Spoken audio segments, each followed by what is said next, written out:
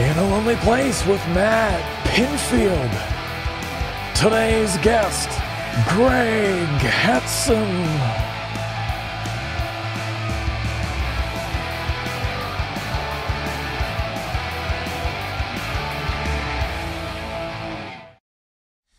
Hey, it's Matt Pinfield. Welcome to In a Lonely Place. We started in the lonely place that was my living room when I was isolated during the pandemic. And we thought that the Smithereen song was always so cool. New Order song was good too, and so was the movie. Humphrey Bogart was in it in 1950. But we're no longer in a lonely place. Now we're in the studio in Studio City, Rolling Live Studios. And I think one of the real drawbacks is that it's right next to two ice cream parlors. And I've been, you'll see me slowly gaining all the weight that I worked off back again because I'll be stopping in those ice cream places pretty regularly. But let's be serious now for a minute. I was being serious, actually. Let me get my serious face on. Yeah, there we go. I want to tell you about my guest today. He's a great friend of mine and a guy that I've admired for a long, long time as part of two of the most important punk rock bands of all time, of course, Bad Religion and the Circle Jerks, who have now reformed and recently had a big debut in the Billboard Hot 100 with their debut album, Group Sex. And I've been wanting him to be on the show for a while, so I'm really happy that he's here. It's Greg Hetson. Greg, what's going on, man? Not much, yeah. I'm glad we're here in the studio. We had some technical difficulties at my house. We tried to do this about a month ago. Yeah, but it's cool that you still get to do some punk rock karaoke stuff there. Yes. Which is good. Now, for the people watching, one of the things that you've been doing during the pandemic, which is really cool, is continuing the tradition of punk rock karaoke, which was a touring thing for so long. And I remember getting up and doing Sonic Reducer by the Dead Boys with you at the Viper Room. Mm-hmm. But you toured that all over, and recently you've been having all these legendary punk rock singers on there, like Milo from The Descendants, and I was lucky enough to do Ace of Spades by Motorhead, and just a bunch of our other friends. Mark McGrath recently doing Pretty Vacant, which was, he slayed it. Yeah, people were hating on that when we posted Mark McGrath's going to sing, and we're like, contempt prior to investigation. Wait till you hear it before you start hating on it. And it was great. He nailed it. Yeah, he was great. Yeah, Mark's amazing. He's a great guy. And his background is punk rock, He's of course. Punker. Yeah. Yeah, you know? And people who know. Yeah, people who do know, absolutely. So hey, tell us about punk rock karaoke and how you ended up doing that, because it turned into such a great thing that people look forward to. And you've played all over the place. Tell me how it started.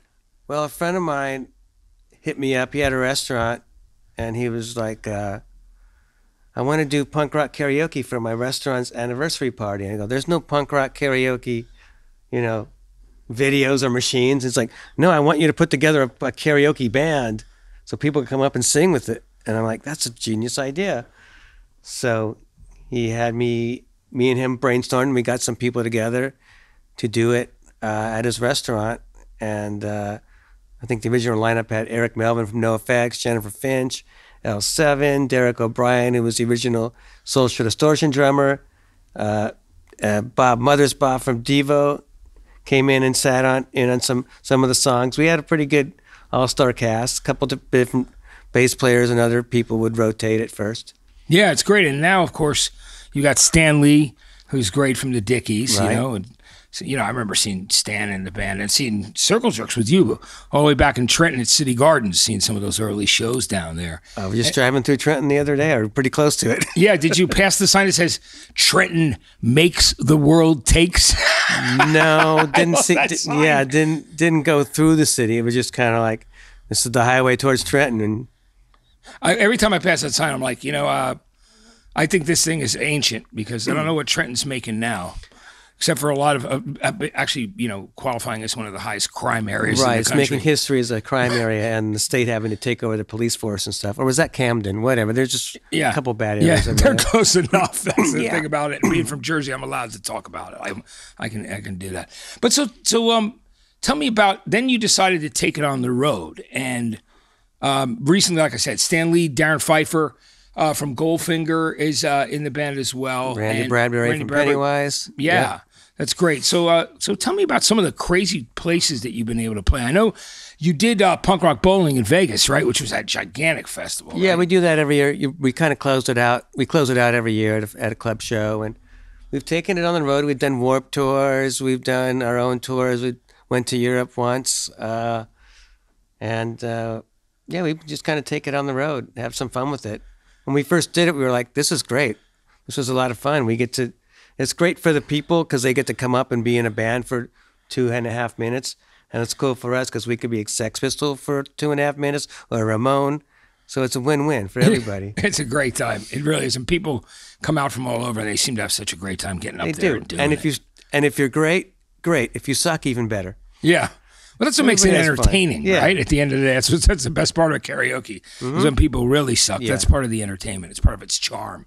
Tell me, and speaking of touring Europe, you did a bunch of tours also with Marky Ramone. Tell me about that, because being big Ramones fans that we are. Yeah. Tell me, I mean, that's another thing, of course, that with the pandemic this year, Circle Jerks were going to go on tour, and you were going to do that. And but you've done a bunch of tours with Marky Ramone. Tell me about that, because him being the only real surviving Ramone. Now, you know, some people used to say, oh, well, he's not one of the first four, but he's as important as the first four because he was on so many of the great records, and you can't take that away from Marky. I've always defended him in that way. I think he's genius. Yeah. He just hit me up. We were at some, what are those things called? One of those conventions where you go and hawk your wares and sign stuff, like a Comic-Con type of thing, but it had music. There was some music involved. And we were kind of we were next to each other in the booths, and we have the same agent that books us at these events. And he goes, you know, Marky's looking for a guitar player. Would you be interested?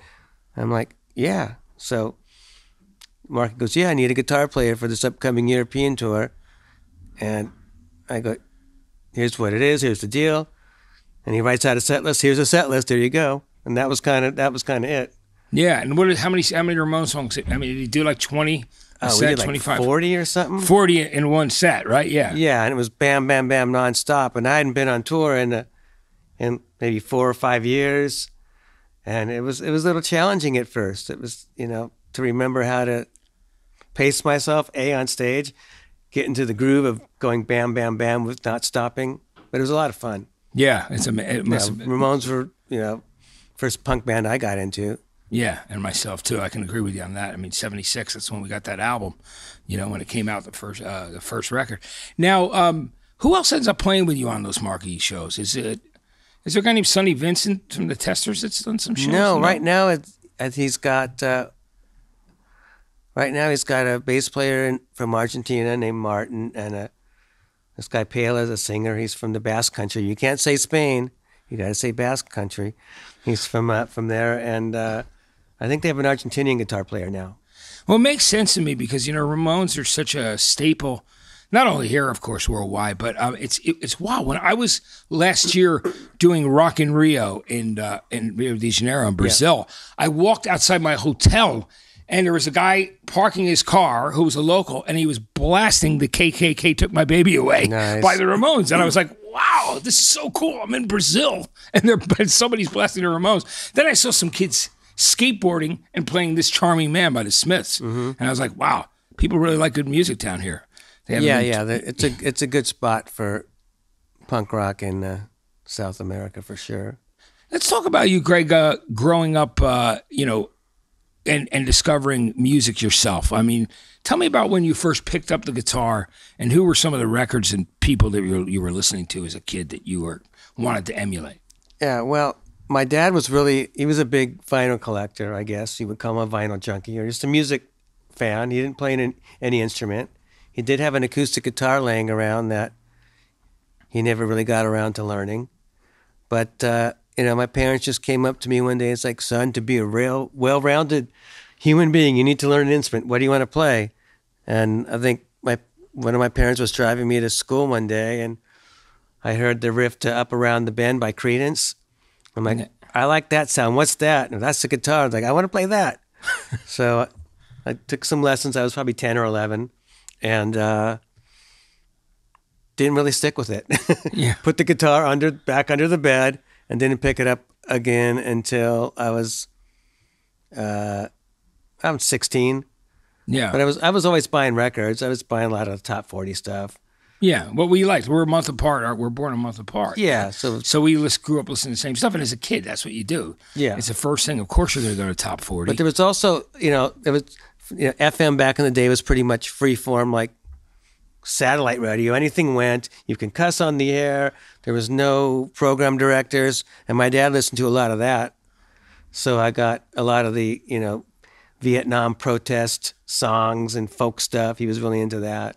Yeah. So that kind of, I think, shaped my view of the world and where I ended up musically, with protest music. Yeah. So what was the first band that you were in? I mean, I know we're not talking about when you were in Red Cross. Was there like a band you formed maybe with guys from school before that or guys from the neighborhood? No, that was my band. I met Jeff McDonald in Photoshop class. So you high school, literally, yeah. So that was your first band. That was my Red first Cross. band. He was a freshman. I was a senior. I think he was, yeah. And he had like a Bags flyer on his, taped to his Peachy folder, if anybody remembers those. And I go, "Oh, you like punk rock?" And he kind of looked at me like I was going to give him shit. And he's like, "Yeah." I'm like, "Yeah, so do I." And we started talking. And our teacher let us bring records in. And most of the kids were bringing in like disco and, rock albums. And we would bring punk rock records in and play them while we were developing stuff in the photo lab. And then we started the band from there. Yeah, that's really cool you started with them. When I brought my punk rock records in, there were people that were so flipped out by it and offended to music appreciation class in high school that I remember them literally running out of the room with their fingers in their ears like, "What is this stuff?" And they're the same people now that go to stadiums and chant, "Hey ho, let's go." So, of course. But, yeah, and then around that time, I took some lessons again, right around the time I met Jeff McDonald. Did I say Steve or Jeff? I met Jeff in Photoshop. Yeah. I can't remember which one I said. You said Jeff. You were right. I did say Jeff. Okay. I'm a little frazzled. So you in school, so here you are. You start with a band that becomes a well-known band. Literally, and a popular band around Los Angeles with Posh Boy and everything. But we were like one of the first younger kid bands. Most of the bands, the people were like, in their early 20s, and we were a bunch of kids. And around that time, we had discovered the first Black Flag single. This is one of my favorite stories. Nervous Breakdown, right? So, Nervous Breakdown. Yeah. And we looked, we would always read the liner notes, and it said SST Records, P.O. Box 1, Lawndale, California. And we lived in Hawthorne, which is right next to Lawndale. So after school, we would go and stake out the post office box at the post office in Lawndale, hoping we would meet them because we were trying to network. We didn't know how to get a gig. We were, Steve was 11 or 12 when we started the band. Yeah. We eventually met Black Flag, and they kind of mentored us and helped us get gigs. That's amazing. That's really cool. So what were those early gigs like? And, of course, Red Cross became a band that, got more recognition in town because of Rodney on the Rock and getting played on K-Rock. How did that transpire? How did you guys end up getting your music to him and to K-Rock at the time? Which was I just think that we met Robbie Fields from Posh Boy Records at a gig, maybe at the Hong Kong Cafe, which was a cool spot in Chinatown here back in our day, Sonny. And we thought there weren't that many punk labels, so we didn't have many choices. And he wanted to put out an EP, which ended up being a compilation before it was an EP. Yeah. So that's kind of how that all started. Yeah. So you played with Red Cross for how many years? Was it about 3 years or so? No, not even. Yeah. Probably less than a year. I don't know. Yeah, less than a year. And we met in Photoshop in 78 or 79-ish. So... Yeah. So within a year or so, you were doing the Circle Jerks. Yeah, the band started... We had our first gig sometime in 1979 with Red Cross, and by like November or December, I'd already left Red Cross and was starting the Circle Jerks with Keith. So tell me about how that all happened. Like tell me about meeting Keith and the other two guys in the band. Well, yeah, we met Black Flag, and they practiced at a place called the Church in Hermosa Beach, which was kind of like this artist, kind of hippie artisty, center. And they had practice rooms, and we would practice down there. And Black Flag practiced there as well. It was the Last. I think I have my Last T-shirt on here. The Last, the Descendants, who else? I can't remember. A couple other bands. Yeah. And so Black Flag had this really regimented practice schedule, and Keith didn't always want to practice every day. And their kind of rule was like, no matter what you got going on, you got to practice. And if you can't show up, we do it as a 2-piece or a 3-piece. So if only one person can do it, you got to show up. It just so he would hit me up to ditch Black Flag practice and drive into Hollywood to go to gigs in Hermosa Beach. And that's kind of how I became friends with Keith. And he had just left Black Flag. I just left Red Cross, and that's how we started. And you said, we're going to start a band together. Yeah. And it went from there. So tell me about going from that period of time to going up to releasing Group Sex. And well, basically, we just decided we were going to, write some songs, excuse me, and, play anywhere we could, parties, whatever, college frat parties. We just wanted to go out and play. Took any gig. We didn't care if we were the first on a 5-band. We just wanted to get out there and, get some experience, because we were a new band, even though we'd come from other bands. And that's kind of how we just got going. And then Robbie Fields from Posh Boy hit us up about doing an EP, and we started to record it.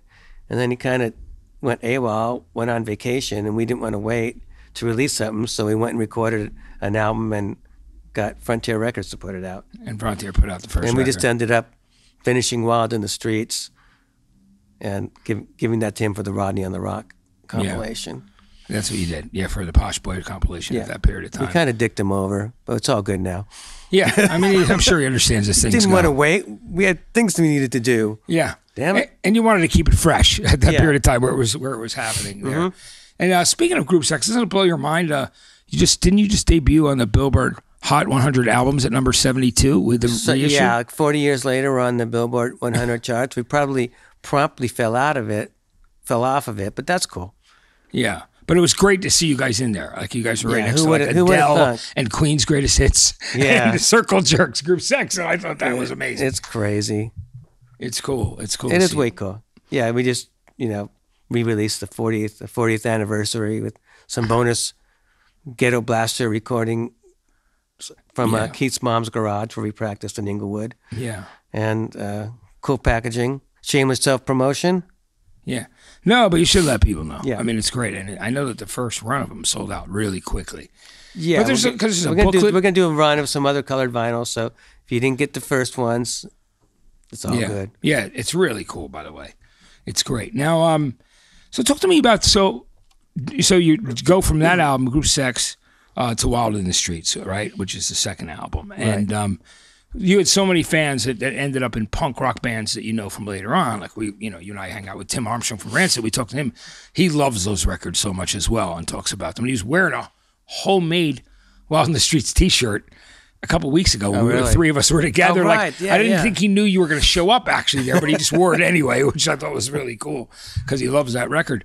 But tell me about what it was like, because I know when I saw you on tour on the East Coast, you guys were hitting the road. What were those early tours like for you? Like in that punk rock DIY way, what was the vehicle that you had? I mean, were you making mixed cassettes? What was it, on the road using like the, a map, an atlas map to get around? What was it like those early touring days? Yeah, we had a van and with all the gear in it, and it was kind of hit or miss. I mean, some places in the U.S.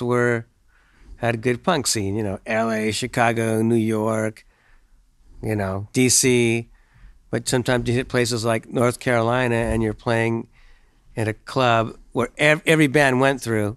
I forgot the name of it now. Was it the Milestone? So. Does that sound familiar? Anybody from North Carolina or whatever? Yeah. Anyway, it was basically a house that they converted into a club, and you played in the living room.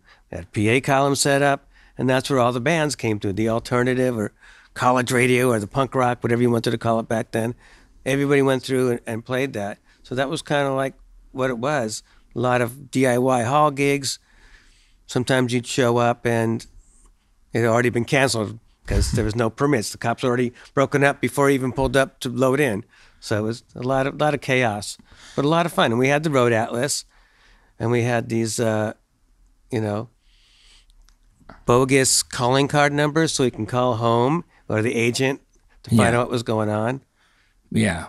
They were just numbers that you had to you called. What was it for long distance? Well, back then you'd go to a payphone and I'd like to make a call and charge it to another number. Yeah. Oh, so you totally do the creative things we would do to get away with it. Yeah. And not pay for it because we didn't have the money, right? Yeah. We didn't have the money. We were barely breaking even on tours. Having a good time. But so there was a magazine called Overthrow. Remember that magazine? Yeah. And it was kind of like a, subculture anti-establishment magazine. And they had a list of calling card numbers that would work from like IBM and Coca-Cola and whatever electric companies. So we would just pick some random one, go down the list to make our phone calls. And, that's amazing. They get charged back. Sometimes you charge it back to the phone company, which is always fun. It's amazing that you could get away with that. I mean, I think that's great. It reminds me of the Abby Hoffman Steal This Book, right? Yeah. You know what I mean? Because just like giving you ways to get over on the establishment. Exactly. I think it was really important back then. Yeah. Not to mention, I mean, how many like living room floors did you sleep on? And a couch was a luxury, right? Yeah, we learned pretty quickly that if people invited each to their house, that meant there was going to be a party and you were getting no sleep. So we would just pile everybody up in one or two rooms. We started with one room, and if we made a little extra money, we'd get two. Yeah. Because those nights at places, you weren't getting any rest. There was like serious drinking going on. Yeah. Or drugging or just people in general raging. So yeah, so you would actually literally have to discipline yourselves, right? And go, hey man, that last night we got to be able to play tomorrow. We got to get some rest. Exactly. We learned that pretty quickly. There's great stories about some of the like one sheets and flyers that you guys had sent out when you first started touring, saying we are a nonviolent punk band. Tell me about those things. Who was handling the booking for you guys at that period of time? I guess when we first started, we were doing everything ourselves, and probably, I think our first tour we went out of the state was probably 1981. We went to the East Coast and we had an agent out of New York book it. But we pretty were much doing it ourselves until we got a real agent when Wild in the Streets came out. But yeah, we just went. There was some violence kind of starting to creep into the scene then, and we just wanted to make it known that we were just out to have a party. We weren't causing any trouble. You wanted to have fun. It's amazing when I see those pictures of you, Greg. It's like you guys are all, you and Keith and the guys are all. You're just kids, man. Yeah. I mean, you're literally kids at that time. Yeah, I was 19 when the band started. Yeah. And did you? What are some of the? I mean, when you're touring like that, when you're on your first tour, do you have any certain memories of things that are good or bad that happened while you're on the road? Was there any crazy moments or just like breaking down or any of that other kind of stuff? What was happening at that? Oh, let's see. Early crazy moments. There's some crazy moments where, where people might have got a little out of hand by partying and ended up passing out in the lobby, and we'd have to scramble out of the hotel because the cops were on their way. Yeah. There was a few things like that. Yeah. And, what else? And was your vehicle very dependable? I mean, did they make it through almost always? Yeah, our first touring vehicle, I think we started out with renting vans, and we realized that was not very economical because we came back with no money. So we had a short, I don't know what you would call it. It was a panel van, a Dodge panel van, but it wasn't a long one. It was very short. No seats in the back. We put some carpeting down, and there'd be like 6 or 7 people in it, and we pulled a trailer. Yeah. No air conditioning, and that's how we toured. I remember one tour we started out, it was like a 3-month tour. It was snowing, and by the time we ended up in Texas, it was like 110 degrees with 90% humidity. Yeah. And by the time the thing changed, so you got to experience all of it, right? Yeah, we had to prop the back door open with a block of wood and some rope so we can get some ventilation through.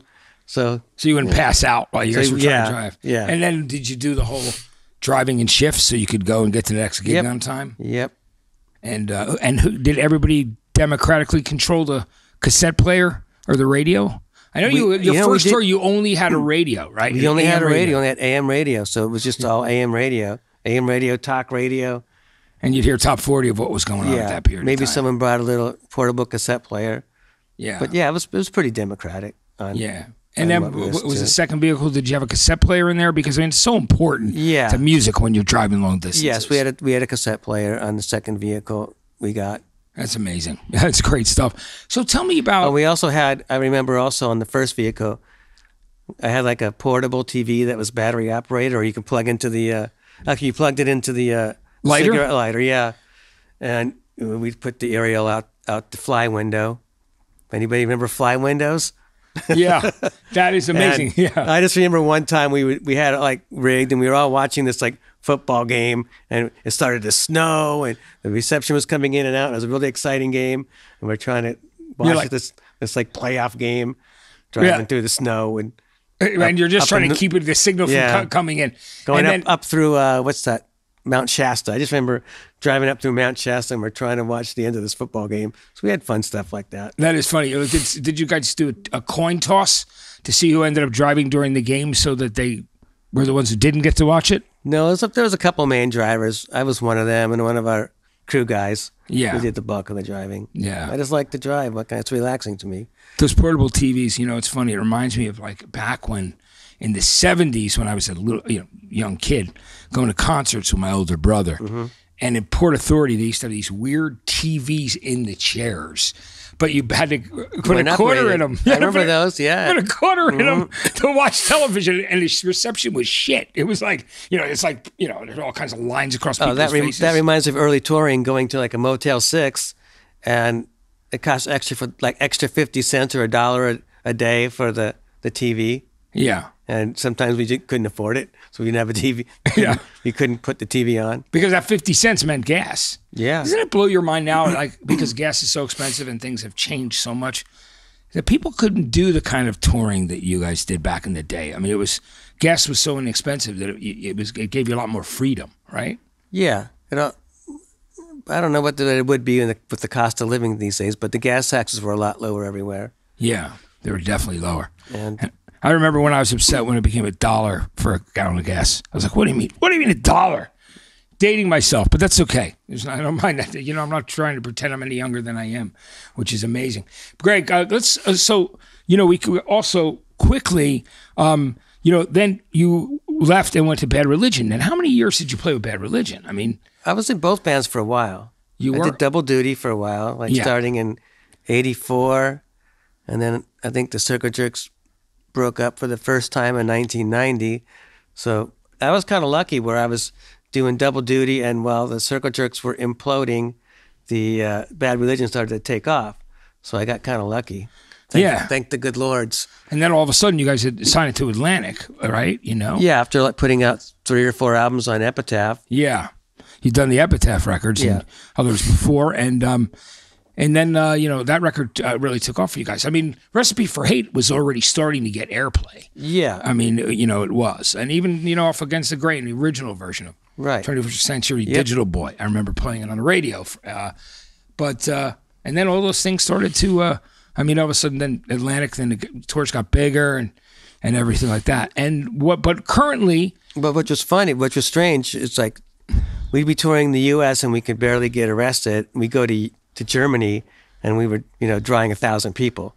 So we kind of got big in Germany before we got big in the U.S. With Bad Religion. Bad Religion, yeah. Yeah, that's amazing. Was the UK like that as well, or is it more like? No, the UK was our weakest market in Europe. Yeah. It took a while to break into the UK market. Yeah, which is amazing. So recently, you guys reformed the Circle Jerks, which people are so excited about, and you were slated to tour and do a bunch of shows when this damn pandemic came along. Angry face. But tell me about how you and Keith ended up getting back together. Because, for a little while, you guys really, because you guys hadn't spoke for a while, your lives gone in different directions. Right. We weren't on bad terms, but wasn't, for some reason, it just wasn't the right time, or we weren't ready to get back together, and things kind of started thawing about a year and a half ago, and I heard some grumblings that, we might be getting back together. But I've heard that before,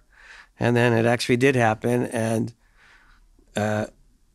we committed to punk rock bowling and a bunch of other festivals and some touring, and then the zombie apocalypse happens.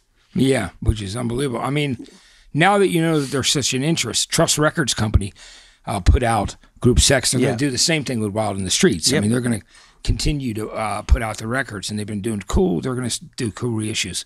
Yeah, it's going to be cool. It's going to be similar to the Group Sex. We're going to have bonus material and a cool insert, and and we're also going to back in the, I don't know what year it was, we decided to remix Wild in the Streets. So the new old version of Wild in the Streets is going to be the original mixes, which have not been available since, I don't know, maybe the late 80s, early 90s. Yeah.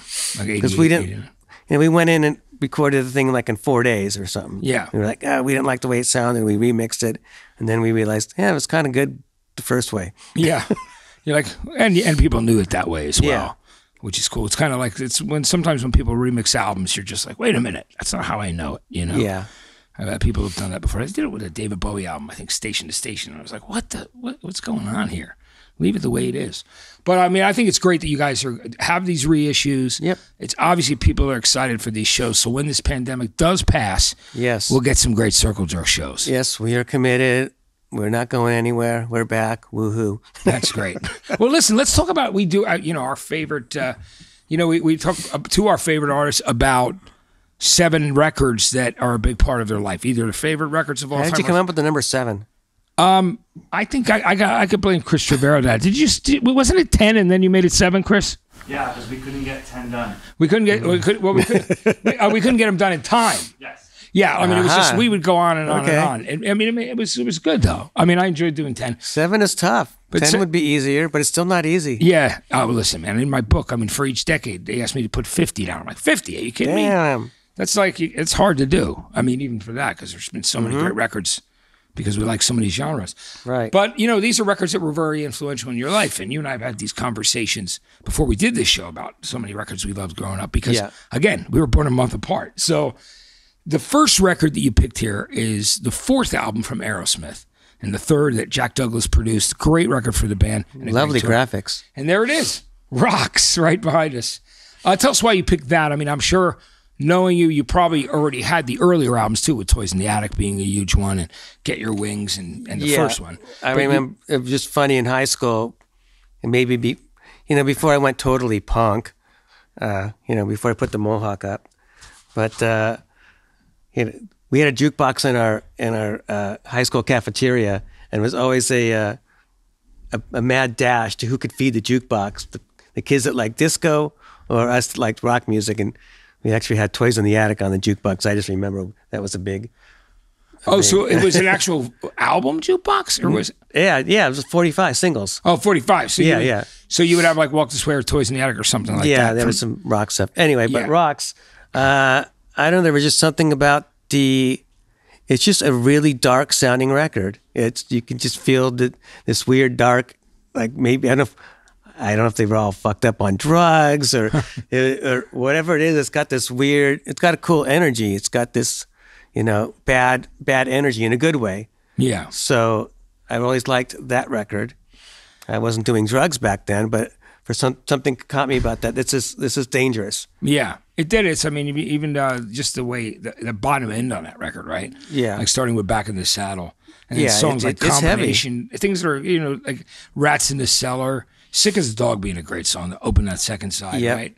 But it's the sound's great. The guitar tones are great. I was just, learning guitar around that time, so it was a heavy guitar influence record that I enjoyed. Yeah. Did you ever get to see Aerosmith back then when you were younger? I saw them on the what was the album after Rocks? Draw the Line. I saw them on the Draw the Line tour. Yeah. And it was so loud and distorted, and they were terrible. Yeah. Oh, that's my experience. I saw them later on. They were great. Yeah. Well, that's the thing that happened with me. I saw the Rocks tour with Ted Nugent opening, right? And I just seen Queen at the Beacon Theater in 1976. Phenomenal, right? Seeing that Night at the Opera in the Beacon Theater, and they were top of their game. And then seeing some other bands around that period of time, and then loving Aerosmith, being one of my favorite bands, and being most disappointing show ever. And I've actually told them that I was brokenhearted by that show. I was supposed to go to the tour you went to, Draw the Line, except one of my friends changed the like the numbers on the tickets. He thought he was going to get us better seats, and they walked us in through the orchestra. And I'm like, wow, and walked us right out the back door. So we never got to see that show. Oh man, which was unbelievable. That's terrible. It was my guitar player in my band. But anyway, they were so much better later. Like Permanent Vacation, I saw that show, that tour. Is that when you saw them? They were great, yeah. Yeah, because they had Deep Purple in the middle, and they had Guns N' Roses opening. And I think I missed the openers, but I did see that tour. He was doing backflips, Steven Tyler. He was like the best I'd ever seen him, and he sounded amazing. They all did, Anyway, I'm glad they got to redeem themselves all those years later. They're a fine rock combo. Yeah, absolutely, and still all original members, which is a great thing. Well, it's all original members again. Depends on who's playing. Right now, there's a little Joey Kramer issue. Yes, there is. On that last thing, but there's always something, right? Yeah. Now, the next record that you picked is, again, it's one of those records. It's funny that we're talking about your favorite albums because this is one of mine as well. Can I do the click? Yeah. Like the PowerPoint? The next one. It's Creedence Clearwater Revival. There we go. Cosmos Factory, right? Yes. So you changed it. So you got the magic. Now, I, like you, love this record. This was their biggest album. I think probably their biggest selling, maybe, I'm almost sure, but it had the most hits on it. That's for sure. Because, it had Looking Out My Back Door, Up Around the Bend, Who'll Stop the Rain, Traveling Band. Yeah. All those songs on there. Run Through the Jungle, Long as I Can See the Light. And I Heard It Through the Grapevine, which they released later. Tell me why it's such an important record to you. Oh, basically because it has Up Around the Bend on it, and that was the song that made me want to play guitar. Yeah. And you listen to those old Creedence records, and they still sound great. The production value was great, and I guess the lyrical content was pretty decent. And he had a great soulful voice. He had, John Fogerty has a cool voice. Not to mention, do you love the fact that he said that he made in fact, the year 1969, they put out 3 albums in 1 year. That was crazy. Back in the day, you had to do at least 2 albums a year. Yeah. Because everything was pretty single-oriented back then. Yeah. So it was all about the singles. All about the singles. And I was buying singles before that, and this is one of the first full albums of any band I did. It might have been the first album I bought, besides like a Beatles album. Yeah. I think it's about the same. I agree with you. And it's just, it was a big bang for your buck at that period of time. Yeah. Because, if you were mowing lawns or delivering papers or whatever you were doing to earn your money at that time, there are a lot of hits on this record. It's a great album. It is. But do you know what John Fogerty said in an interview? He said that the reason he never stopped writing and recording was he was afraid people were going to forget about them. Yeah. And they never did. His records still hold up. And it's cool about it. It's like you can see all the instruments they're playing. It's cool, like in a rehearsal spot or something, which I always thought was cool. Yeah, it was, what's his name? Doug Clifford's. Yeah, isn't there a, can't tell by the graphic there, there's like those toy organs there, which I had at the time. Yeah. One of those, and there was a light bright. Isn't that a light bright there? Yeah. I had a light bright. It was kind of cool. I was like, oh, they're kind of normal people. Yeah, exactly. They're not superheroes because they're in a band and they're touring the world. Yeah. I know, it's amazing. Yeah, they had it was and a 10-speed. Look at that derailleur. Yeah, got a 10-speed in there too, and it's cool because again, it really was their rehearsal space, right? It was Doug Clifford, the drummer's place, and his nickname was Cosmo. So that's where the Cosmos Factory. I was wondering where that came from. Now I know. Thank you, Matt. Yeah, there you go. Just a little bit. I learned it, but I needed to know. Today I'm out here. Okay, you got it. We'll see you next time. We'll finish this interview around. Now, you are playing in punk rock karaoke with one of your all-time heroes, who's now one of your best friends, Stan Lee from the Dickies. So the next album that you picked was, you can use the switcher. Go ahead. There it is. The Incredible Shrinking Dickies, which is the band's first full-length album, of course, right? Right. Now, tell me about how you discovered this record and why it's so important to you. Well, I discovered the band on K-Rock, on the Rodney on the Rock show. They were playing the Dickies. And I saw that they were playing at the Whiskey. And I hadn't gone to any club shows. So it was the first club show I ever went to and the first punk rock show I ever went to. So, and it was the Dickies and the Middle Class opened up. And when the Middle Class came on, with all these kids like my age, and that really inspired me like, oh yeah, I can do this. I don't need to be a guitar virtuoso. Because back in that day, Van Halen was coming out and all these guitar players were starting to play these technical, crazy, shreddy stuff. And I couldn't play that way at that time. I still can't. It's not my thing. But seeing bands like this made me feel like I was, there was not much separation between the audience and the band. The bands were hanging out in the crowd. I'm like, what is this? This is weird. Yeah, I mean, that was what punk rock was all about, was putting everybody on an equal level in the first place, which I think was the thing that was cool. It was, influential, one of the first punk albums I bought. What are some of your favorite tracks on it? Oh, heck. One. I'm drawing a blank what's on it. Yeah, right? Is Nights in White Satin on there? I know. No, it's not. What is Doggy it? Doo, is that on there? Doggy Doo's on there. That's good. Give It Back's on there, which I love. Give It Back is the best. Curb Job. Yeah, Curb Job's on there. Those are the original songs. I mean, there's covers. Yeah. They've always done covers. My favorite cover is Gigantor, that single of that, their cover of the cartoon theme. But I was thinking for a minute, because they've done so many cool covers, like Nights in White Satin. They did so many other, I mean, everything that they sped up. Paranoid, of course, they did great. I think that was the first song I might have heard by them, Paranoid. Yeah. They were playing and you couldn't believe it was faster than the Black Sabbath version. Yeah. Which was the like, thing. And you listen to it now, it's not even that fast, but back then, it was, it was like nothing else, right? And they were on that compilation album of A&M Records called No Wave. Right. That had the Stranglers. I think it had the Police and Joe Jackson on it. And a few other people, but it had Give It Back and Paranoid on there, if I'm not mistaken. Or You Drive Me Ape, You Big Gorilla. Right. So it was that was on there too. Yep. Yeah. So those were the songs that were on that compilation. That's how I discovered the Dickies. Yeah. I bought that and said, "Oh, these guys are cool." Well, I had like the 10-inch of the 10-inch Dickies of I forgot. I'm drawing a blank. What's on there? It was probably Paranoid and some other stuff on there. Yeah, I like white vinyl, and then I bought this album, and that came out. I thought it was really funny when we were recording our punk rock karaoke track, and Stan goes, and I just happened to say, "Oh, I have the Gigantor single with Bowling with Bedrock Barney, with the black and white, cover on the back of the kid in the cartoon." He goes, "You have that copy?" I go, "Yeah." He goes, "That's worth $7,000." I'm like, "What? 7-inch worth $7,000?" I'm like, "It's probably in a box, beat up somewhere. I didn't take good enough care of it." Not that I'd get rid of it anyway, but I think I didn't realize that there was a color version of it that was like the main one. Yeah. I just ended up, you bought the one you could find. Exactly. Back in those days, with punk rock records in stores, usually if they stocked one, you were lucky you got in there, or you knew. And there's like three or four record stores in each major city that actually you can buy and find punk rock. Yeah. So it was more of a. You had to hunt it down. Yeah. You had to really hunt it down. Now, what I love is a wild card that you pulled next, your latest album. So if you can use the clicker. All right. Herb Alpert and the Tijuana Brass, which is, it's amazing. We were just talking about A&M Records. Yep. Herb Alpert starting that record label with Jerry Moss. That's what the A&M meant. Being the A, and Albert. Him being the A. Alpert. And just how big the Tijuana Brass were. But what blows me away is that I hear a lot of those records were actually the Wrecking Crew, right? On a lot of those records. So it was...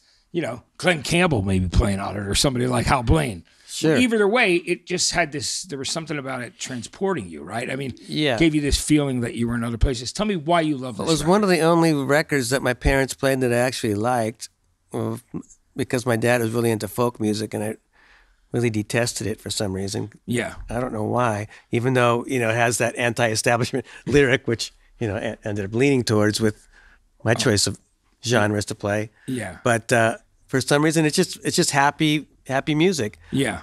It's anytime I would put on Herb Alpert, I get happy. And we would use like Herb Alpert as the music to go on before we went on stage with the Circle Jerks, and the kids either hated it or they were just dancing in the pit to Herb Alpert. So it's just good time, feel good music. It really is. I remember, I think I had a 7-inch of Zorba the Greek with Tijuana Taxi on the back of it. But I love, did you like when Soul Asylum on Twin Tone used the Whipped Cream album cover and did like the mock the of homage. it? Yeah, it was great. Very cool. in the early Soul Asylum stuff. But yeah, Herb Alpert, man, the guy was an amazing guy. There's no And question the about fact, knowing the history now, it was one of the first labels started as a indie label started by an artist, like a musician, that wanted to give better deals to the people they signed. So respect. Yeah, you got to give Herb and Jerry that respect. Yeah, for sure. There's no question about it. Now, what I love you pick next is, a lot of people would have maybe picked one of the records after the band had signed to Columbia with Sin After Sin. But with Judas Priest, there were 2 independent albums that came out in America first, Rock-A-Rolla and, of course, Sad Wings of Destiny. Tell me how you discovered that. Sin After Sin after this? Yeah, Sin After Sin was after. Okay. Yeah. Why did I choose this? Well, getting back to, the Aerosmith and finding hard, heavy music, and, Queen was getting big, and I was into Sparks, and anything with a high-pitched singer was cool, and most outrageous, stuff you could hear is what me and my friends were into. Like Freddie Mercury and like a Ron. Yeah. Right. Yeah. And so I got into this record, and I just, it's really heavy guitar laced rock, and I just remember always sometimes ditching, going home for lunch for school, and then not going back so I can listen to It Rocks and Judas Priest, Sad Wings of Destiny. So it's just one of those. It's a comfort album. Yeah. How did you discover it? Because I didn't discover the band until Sin After Sin, and I stumbled on that. Nobody was playing it on the radio in New York, so I went to see them open for Stars and REO Speedwagon. I was going to see Stars, the band in the middle, because they were managed by Bill Aucoin, who managed Kiss. So you saw Rocksteady Productions on the record, and you're like, oh, well, if I like Kiss, then I'll check this band out, Stars. So I bought the record. They were opening for a band called REO Speedwagon, were headlining, but they were more of a Midwest band, so we never heard them on the radio in New York. It was really interesting how it was very geographical. I'm trying to remember how I got into them. I don't know if I had a friend who had an older brother who kind of turned me out to the Ramones, so he might have turned us on to Judas Priest as well. Yeah, I think it's interesting because I saw them Sin After Sin tour, and if you look at the stage that you and I are sitting on right now, it's basically... Was this how much 5 guys in a band had to play on? It was this small because they were the first of 3 bands at the New York Palladium. I saw them open for the headliner was Mahogany Rush, and the middle band was Fandango, and Judas Priest was the opener, and that was probably around 78-ish. Yeah, and they didn't sell any. They weren't allowed to sell any merch. Me and my friends were bummed because we couldn't buy a Judas Priest shirt. Oh, they weren't allowed because of the headliner. Yeah. Mahogany Rush would not let them. Frank Marino was not being a good sport. And he was not being a good sport. But they had played maybe a month or so before at the Whiskey, and I wasn't allowed to go to the gig because you were too young. I was too young. So, but my parents were cool for me going to the Santa Monica Civic to see them. Yeah. So, Santa Monica Civic, a place that I've never been to a show, but I, seeing the Bowie bootleg from the Ziggy Stardust tour, it had like a mythical thing for me as a kid. Because I'm like, wow, Santa Monica Civic Auditorium, it sounds so cool. Of course now I drive by it, but you got to see the shows there. Yeah. Which is pretty amazing. Got to play there too, which was pretty cool as well. Yeah. How was that? Tell me about playing it. I mean, is it a great venue? Yeah, it's a great venue. It's how many seats is it, you think? Is it like there's 2 configurations. It's either like 3,500 or maybe 4,500. I don't know. So in other words, they'll close off some. Yeah, and there's like any arena. There's seats. There's seats like in the back, and there's a big floor that elevates, or they could adjust the capacity to a big stage or a smaller stage. They used to have college basketball games in there. It's kind of a weird, cool venue. Yeah, multi-purpose. Sounds great. I hope I get to see a show there one day. Yeah. When we start seeing shows again. Now, one of the next records that you picked is one of my favorite records of all time. Certainly my favorite record by this band because it's the first one that I ever owned, and it was the one right before Night at the Opera. Their third album, Sheer Heart Attack. Why do you love this Queen album? I guess from hearing the Killer Queen single. Is that when you discovered him too? Yeah. Same here. Yeah. And it was just nobody sounded like that, and still nobody does sound like this. They're very unique band that all different elements that appeal to me and still do. Yeah. I mean, this record still sounds unbelievably great. Yep. And it takes you on such and right over there's a tape machine used by Roy Thomas Baker, I heard. Yeah. who produced that record in this room. That. Yeah. It's on the other side of the studio here. Now, Roy Thomas Baker, by the way, speaking of which, I had lunch with him one time, or he had tea, and we talked. He told me all kinds of stories about Queen in the studio, which were pretty amazing. So I took him out to lunch so I could hear those stories. Yeah. But this record, from the very beginning, like Brighton Rock, people keep discovering Queen and love Queen, whether it's because of the Bohemian Rhapsody movie, but young kids are into them. But it was cool. There was a movie about a year or 2 years ago called Baby Driver. And during one of the chase scenes, they used Brighton Rock. It was brilliant. Brilliant. Did you, when you saw that, were you like, oh my God, it's Brighton Rock? Just from the first, it seems like the whole movie, which I think it was written around the soundtrack. Yeah. Every scene was perfect. Every song went perfectly with each scene.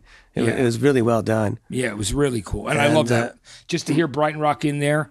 Right. And the first time that I went to England, I found out that Brighton Rock was rock candy. Like when you go out on the pier, like a carnival, rock candy is called Brighton Rock. I did not know this. Yeah. It's good to know. Isn't that funny, Brighton Rock? Because it's at the Brighton Pier, for that seaside town where the Who's, Quadrophenia, and all that stuff was. But I liked it also because nobody was really doing those guitar orchestrations and using the Echoplex to get sound on sound. Not a lot of people were doing it back then. And Brian May was really nice innovator, kind of. Yeah. I found out later he was just kind of emulating Les Paul, but with his sound on sound and cool shit like that. But he was great. And how about, I mean, I think we both agree the first speed metal song ever is on this album, Stone Cold Crazy. Oh, for sure. Without a question, that is the first speed metal song. Metallica have covered it. Yeah. And it's 2.5 minutes of pure rock bliss. It's genius. Yeah, it's pretty hard. I mean, there's some tracks that I would probably skip over now, but it's a whole... One of my favorite Queen. It is my favorite Queen album. Yeah, mine too. I love the record. And it's a pretty stark album cover, by the way, that Mick Rock took. Yeah. By putting sweat all over them, like they look like they just all had heart attacks. So that, I think, freaked a few people out when it ended up in the stores back in the day. Sure. It was, definitely cutting edge for its day. Yeah, for its time, 1974, 75, which is amazing. Now, the fact that you have gotten to play with Marky and you've loved the Ramones in general for so many years. I mean, Tommy's the one on this record, of course, because Marky didn't join until Road to Ruin. Right. But this is such a great album, the third Ramones album, Rocket to Russia. Yeah. Right? And the first album I bought was Ramones Leave Home. That's the first one I heard. So that was when I got into him. But to me, this all the way through is one of my favorites. Yeah. It's got songs on there that weren't even singles, like I Can't Give You Anything. It's just like one of my favorites. But you got Rockaway Beach on there, right? Yeah. And what are some of your other favorites on there? Like I Don't Care. And it's just, as a whole, I mean, the first 3 or 4 Ramones albums, the whole thing all the way through, all of them is good. But for some reason, this was always my favorite. Yeah. And I think the production level was up a notch on this one. The guitar sounded thicker and heavier. So I was more drawn to this one out of all the other early Ramones records. Do you remember the first time you saw the band play live? Yeah, I actually saw them play. A little known fact, I was ditched school one day to be an extra in Rock and Roll High School. The scene where they're waiting in line to buy to get into the concert, and when the Ramones pull up, and literally I just want to have something to do. They're in the car. Yeah. And so Marky's playing. He's got his sticks. And I didn't make it on screen, but you got paid like maybe $20 and got fed lunch. But you're somewhere in there. I'm somewhere in there, yeah. But they also did the live sequences at the Roxy, so I went and saw them play at the Roxy, and that was Oh, so you were at that show? I was at that show where they were filming the live stuff for. How far were you staying away from the mouse? Like remember when the mouse and the rat exploded in the movie? Yeah, which is so great because the Ramones, they played other rock and roll, but when it got to the Ramones, they actually exploded. Right, the rodents, and so there was a giant rodent dancing in the audience. Yeah, I saw some in the pit. Yeah. Oh, it's amazing that you were part of that show. That is incredible. Speaking of movies, Decline of Western Civilization, right? You were in that too. Yes. Tell me about what that experience was like. I mean, just a sidetrack for a second. Yeah, they were filming. Circle Jerks were only to get band together for maybe 3 or 4 months, so we kind of maybe were the last band to get in and included, and we were very, very excited because we didn't know if we really deserved it, but it really Helped elevate the band. Elevate the band, yeah. It really brought light to all the great music that was going around at the time. You know, bands like X and Black Flag were in it, and it was just, one of those things we lucked into. Being within 1 year, Group Sex, The Decline of Western Civilization, and the first Rodney compilation. It was, a good. All of a sudden, your name was everywhere. A good hat trick of everything. Our name was everywhere. Then Let Them Eat Jelly Beans as well. The other great, not documentary, compilation that came out around the same time. Yeah, that was cool too. So there was. It really exposed us to a more worldly audience. Bigger audience. It's amazing for when you look back on it, how quick all that stuff took place. Yeah, we went from like a local band to being known nationally and internationally because of stuff like that. And to be, have been in 3 really important bands, California bands with all 3 of the bands that you've been in, which is pretty amazing, And you did a thing called Black President for a little while too, right? Yeah. So tell me about that real quick. Yeah, it was with Charlie, who was in Goldfinger, and Christian Martucci. Who does he play with now? Oh, Stone Sour, I believe. Yeah. Yeah, it was just a little side project with some friends, and I didn't really have much time to devote to it, so they kicked me out of the band. Yeah, but you were busy. I was busy. I got it. It was all good. Yeah, it's pretty amazing though. But I just got to say, I mean, I just love that you were able to come in, Greg, and we finally got you in here because I know we had some technical problems. We went through 7 albums already? Did we go through? We got through them all. Damn. I cannot believe we blew through those 7 albums so quickly. I'm glad we were able to, I had a do-over. I'm sorry for anybody that tried. I apologize to anybody that tried to log in first time, and I felt like such a loser. No, you weren't, man. I mean, sometimes, we get those technical problems when we can't even, I blame it on the internet company. That's what you got to do. And by the way, just so people know, you can always watch this episode on demand. If you're seeing it live and some of your friends miss it, you can always tell people to go back on. It's really important. I just want to tell people that. Tell a Greg, friend. really quick. Yes, sir. So, I mean, when this pandemic passes, can we expect both Circle Jerks tour and punk rock karaoke shows? Yep. Right back to doing what you guys do best, right? As soon as we can. We're still trying to keep our chops up. Circle Jerks are playing, practicing, and, when the good Lord's open everything up. Yeah, it'll be good. It'll be great when you do it. And so, so you guys are going to continue to do punk rock karaoke online with different singers like you've done, which I had the honor of doing with you guys. You killed it, by the way. Yeah, thanks, man. It was so cool that Motorhead put it up there. Yeah. Because then 85,000 people watched it, and that's crazy. Said I looked like my head was going to explode. But it was intense, and I loved. Most of the comments were all really positive, which was mind blowing. So it was so cool that it was up there. And I remember the night we were celebrating Halloween, and I remember you telling me that it was up there, and it had gotten up there. And all the comments were really positive. And you know how brutal Motorhead fans can be. If they don't like the way you do something, they will shred you. I thought the one funny comment was, he looks like he snorted a pile of cocaine. I'm like, no, I'm clean and sober now. That's my natural look, which is so true. You know what I mean? That's it. So, but funny. It was pretty funny. Yeah. And you can attest that I was sober when I recorded that. Yes, sir. But my head, my veins were popping out of my head a little bit though. But that's cool you got to get intense if you're doing that song and singing Motorhead. You got to. Yeah, you can't lame through that at all. No, right? But I got to say, Greg, thanks so much for coming on the show and doing this. I had a good time, and thanks for having me. It was great to have you, man. Greg Hetson, everybody. Don't forget, you can get the Circle Jerks Group Sex. The new edition of the record has so much cool stuff in it. The vinyl release. Trust Records Company is a company that released it. They'll also put out Wild in the Street soon. And how do they find punk rock karaoke? The videos. Just go to our Instagram or Facebook. Yeah, for punk rock karaoke. Yep. Yeah. Go there and watch all those incredible performances from people from a ton of punk bands, a lot of legends on there.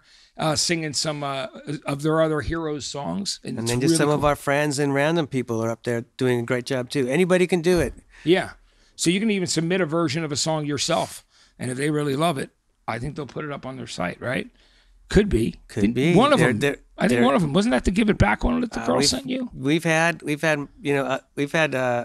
civilians Yeah. up there too. Yeah, people that aren't in bands. Yeah, It's great. we like to mix it up. I think it's cool that you do. Well, people can go check that out on their Instagram page, Facebook page. And also, if you'd like to watch past episodes or rewatch this episode of In a Lonely Place, all you got to do is go to youtube.com/Rolling Live Studios, which is where we're coming to you from right now here in Studio City. And we are safe in social distancing, right? Yes, we are. We are absolutely doing. We always do that without a question. Listen, thanks so much for watching us. It's In a Lonely Place. And remember, you're never alone if you've got music in your life. That's what I want to tell you because it's kept me going. And I'm still here. And I plan on sticking around for a while. Thanks so much for watching. Have yourself a great weekend. We will be back next week right here coming to you from Rolling Live Studios. Okay, take care and thanks for watching.